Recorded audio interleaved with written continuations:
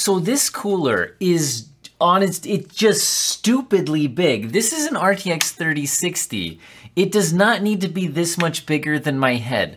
This is the ROG Strix cooler on an RTX 3060. And it's just silly. Like look, for comparison, this is my tough cooler on my 6800 XT. And these things are basically the same size. Like the tough cooler is maybe just the tiniest bit bigger. But like, these are just completely different classes of graphics cards. This cooler is just stupid, guys. I mean, not like stupid bad, but like stupidly overbuilt for this card. It doesn't need anywhere near this amount of cooling. So even though I'm not really that into overclocking, this isn't really an overclocking focused channel, so don't expect, you know, the deepest of all, you know, sage overclocking wisdom. I think let's overclock this thing and see if it even breaks 50 degrees, okay? So let's just bring the camera out here and actually film the screen directly, because I'm gonna actually go through the overclocking process live rather than just give you my results. Let's actually do the overclock together with MSI Afterburner and all that and just kind of see how it goes. So let's hop out and do that. Do you want to see some pretty sparkles? Do you see the little sparkles? Are those picking up on camera? So when you see the sparkles, you went too far, guys. Anyway, so what are we doing here? This is what you might do when overclocking a GPU. You might pull up MSI Afterburner, unless you're on a Radeon card where it's just built into the driver software. That's one of the things that I like. And the sparkles we're seeing are visual artifacts of me pushing my memory clock too high. So first of all, you can just see where your GPU defaults to. Now I believe that this Strix model already has a small factory overclock, so everything I'm doing in here is kind of pushing past that. Now it looks like my core voltage is locked here, and I'm gonna be honest guys, I don't know, I think I could go into a curve editor and play with the voltages here if I really wanted to, and kind of slide it up or down based on the voltage and the curve. But what I'd really like to see is how far we can go without worrying about the voltages. And first, let's just say, give it more power. Now, notice that I'm running something here. This happens to be Cyberpunk, but really just anything that's going to be demanding on your GPU. And once you've dialed in the overclock, you're going to want to actually run some sort of benchmark, not just leave something here. You want to stress test it, make sure it's working. But in general, I like to have something where I can, first of all, see if my performance is changing, if so, how much. And then also, you know, is it stable? If it instantly crashes, that's bad. And again, lots of sparkles. Let's do lots of sparkles. Sparkles are bad. We don't want sparkles. So what are we gonna do here? Well, I think the first thing when overclocking is I want to let it use more power if it wants to.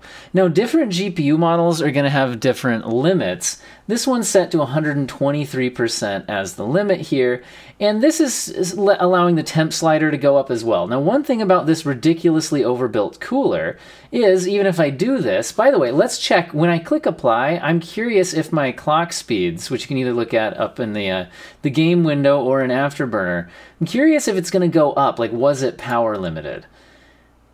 Okay, I actually do think, look, we're holding a more even 1980. So I think there was actually a bit of a power limit limiting how far it was boosting in the game, which is very interesting. That's not always the case at the default settings. So giving it more power already helped stabilize the boost clocks a little bit higher.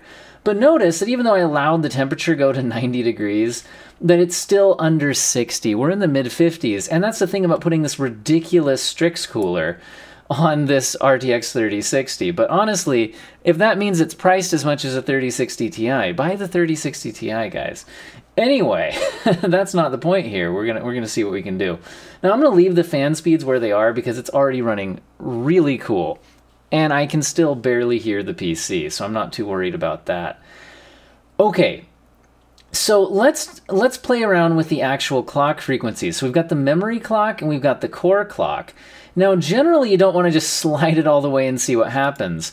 But you can kind of take your first jump pretty far. I'm going to go 500 on the memory, enter, and then I remember I need to click apply. And now what I'm going to look for here is is my performance going to go up? And also, do I get any visual artifacts? Because if my performance doesn't do anything, it looks like it at least maybe didn't get worse. Now, since I'm not running a static image, there's different people walking by and all that, performance didn't get worse. Now, if you push your memory too far and it's not artifacting and it's not crashing, you can sometimes get worse performance. I'm gonna go up to 800 and we're gonna see what happens here. Enabling it, and again, performance is at least not getting worse, staying maybe about the same. But like I said, if you go too far, I think it tries to do some kind of error detection on the memory. And so I think we may have gained 1 FPS there by kicking this to 1000. So the point is, you know, you want to make sure your performance is actually increasing. Don't just push it as far as you can stably. Let's try 1200. Kick it on here. Let's check. Okay, we're at least staying the same, maybe gaining 1 FPS. Let's go up to 1300. Okay, I saw some sparkles, guy. I saw a sparkle. There was a sparkle right there. Ah, I saw a sparkle. I saw a sparkle. 1300 seems to be too far. I'm gonna go back to 1200. You gotta watch for the sparkles, guys. It's the sparkles. Okay. Now, to be clear, this is still not an actual stress test. So we'll want to stress test at the end here, but I think we've got the memory about as far as we can here. So what I like to do, now I have no idea if this is overclocking like 101, this is what you do, but this is what I do. I'm just going to remember that 1200, and I'm actually going to take it away. And now I'm going to start playing with my core clocks separately. And once I max both as far as I can, then I'll look and see if they both work together or not. So I'm going to go ahead and try out plus, I'll just type it in. Let's try plus 100. Now remember, this model is already overclocked on the factory settings.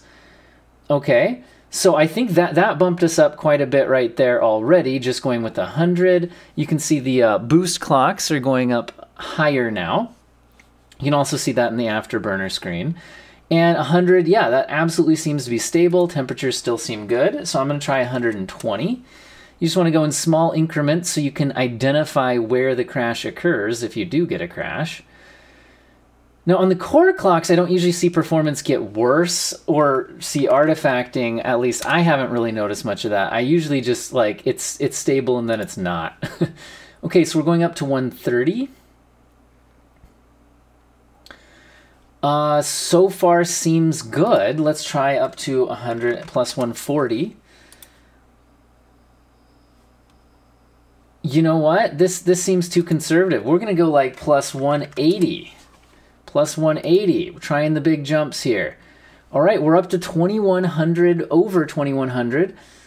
So far, so good. The temperatures are still quite low. So let's try going up to 200. All right, dialing it in. 200 seems fine. We can still see the boost going just fine right there. But wait, guys, I forgot my power limit. Let's kick that power limit all the way up, guys. I forgot the power limit. All right, we've got that power limit slid up. Now it's more stable. See how that was kind of like fluctuating up and down before? But I forgot that when I reset my memory, I also reset my power limit. So now we're absolutely rock solid at 2175. Let's go, ooh, wait a minute. No, we're not rock solid. Guys, it crashed. I can't, the mouse is moving. It crashed, it died. It died. Okay, we're gonna have to restart that and come back in. All right, we fired the game back up. And remember, so what happened was we crashed when we were at plus 200 megahertz on the core clock, and the power limit increased, and we didn't have the memory overclock on at all at the time. So what I want to look at now is at 180 megahertz. So our clock, like plus 180, so our clock is around 2160 in the actual game. It's been sitting here for a few minutes now, and that actually seems good. So now what I'm curious is if we go back to like plus 1200 on the memory clock and add that on top, let's watch performance, but let's also see if it crashes. See, that got us 2 more FPS or so, right? This isn't like a full GPU, you know, benchmark. We're not running the full benchmark, but that's what I think I want to do next. This seems good to me. We've boosted quite a bit higher. Our temperatures are still only 56 degrees. And I still don't really hear the fan speeds. Although, guys, my PC is pretty far. Like, can I even show it? It's way over there. Look at those pretty lights on that Strix.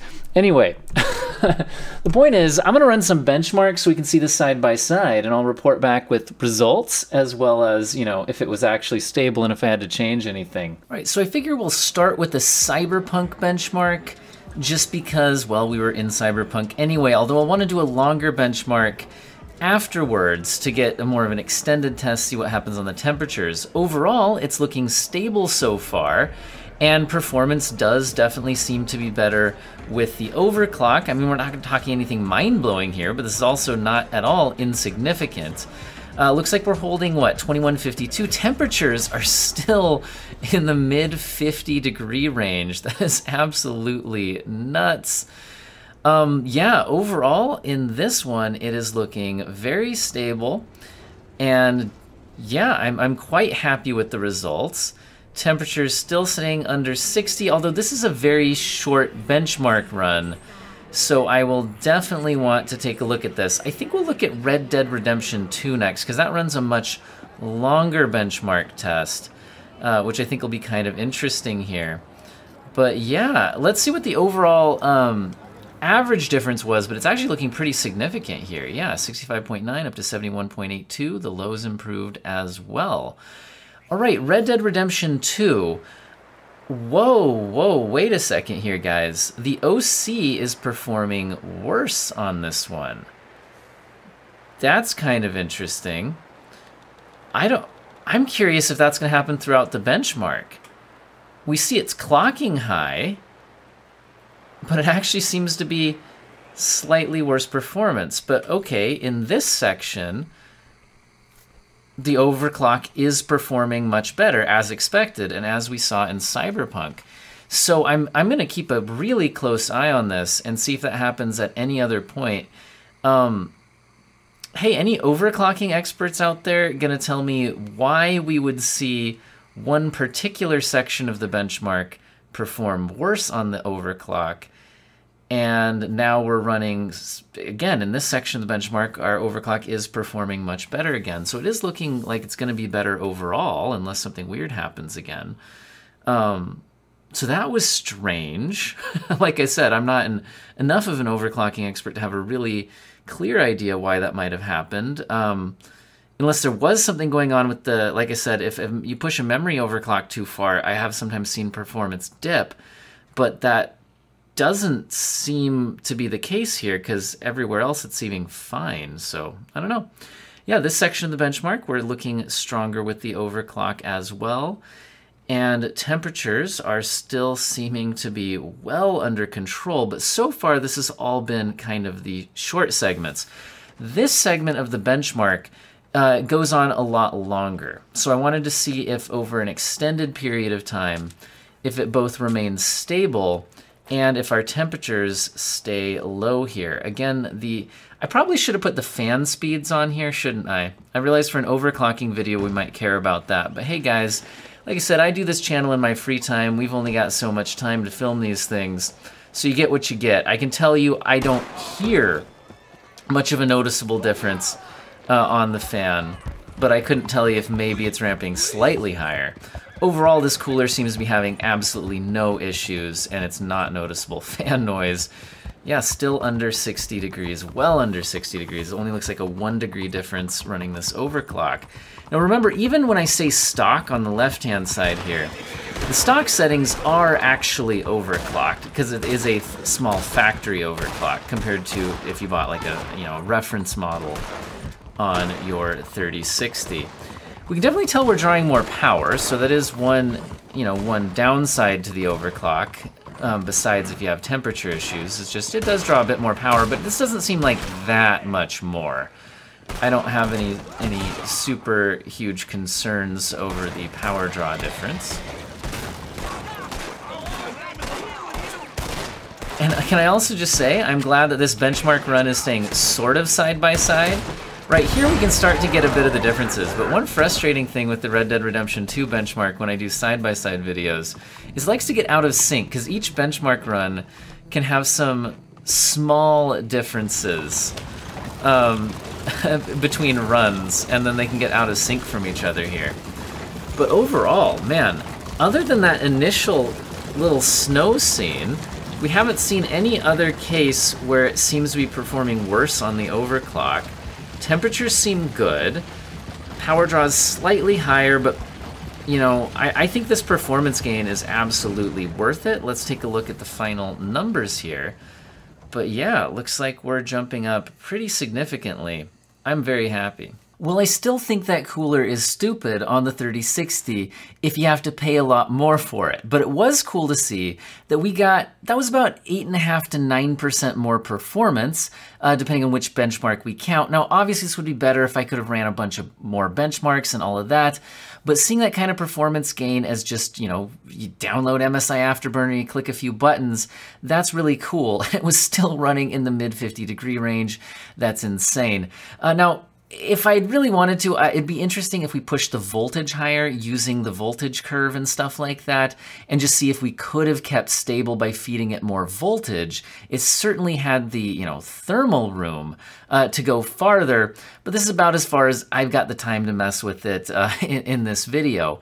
But overall, when it comes to my thoughts on paying for a ridiculous cooler on a GPU, my thoughts are always, if paying for the ridiculous cooler brings you close to the price range of the next step up in graphics card, you'd be better off just buying the next step up in graphics card. I would rather have a terrible cooler on a 3060 Ti than a Strix cooler on my 3060 if the cost was about the same. So that's the biggest mistake I see people do on this, at least in my opinion, is just, you know, at least if what you're going for here is mostly performance. I mean, I get that there's other things about this cooler. It has really good RGB, you want it to look pretty, all of that.